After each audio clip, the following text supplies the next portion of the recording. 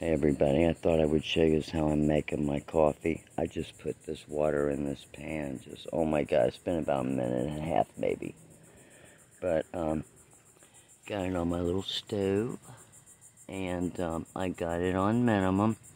It's a gas one, and it's just a little one burner. It's like a gas stove in your house. But, yeah, this is how I make my coffee. And, I'm just using instant this time. The little, I got some Folgers. And, I got some Taster's Choice. And that's really good. But, it tastes just like you brewed it. But, oh my gosh, I'm going to shut this off. I'll let it get just a little bit hotter, probably. But, yeah, that's good enough right there. Okay, because I'm going to put it in my thermos, I got one of these at Circle K. And it keeps stuff cold for like 24 hours, supposedly. But I'm in Florida and it's like 100 degrees heat index. It has been.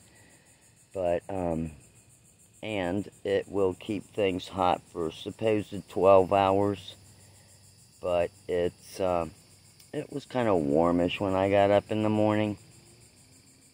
But yeah, you can get some, hot water in Circle K2 in those. I paid like 14 bucks for it. Or you can refill your pops in it if you want. And have a cold pop for a long time. But yeah, it's like a little thermos or like, a little Yeti cooler, something like that, But yeah, I'm going to get ready to make my coffee. And, I'm going to make this for overnight. Bri, could you hold the camera for me? Oh, okay. He doesn't want to. So, I can do it. Just open that up. And, pour my hot water in. And yeah, you can use this pan for lots of other things too. Like if you want to cook pasta. Yeah, I put a little too much in there. Pour a little out. We're camping at Anastasia State Park.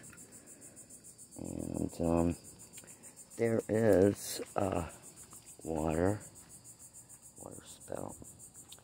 And they do have an electric hookup. So if you have like an electrical coffee pot, you can make coffee like that too.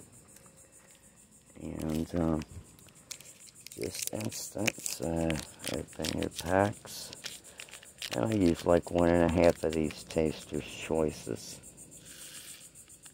Yeah, if you want to take the really easy route. Or you can run it through a filter. Or they have, other little ways that you can make it, French press and stuff like that. But alright. Yep, I make like spaghetti, other type meals in there. And the canisters last pretty long too. Alright everybody, I finished making my coffee. Oh yeah, you can get like 5 packs of these little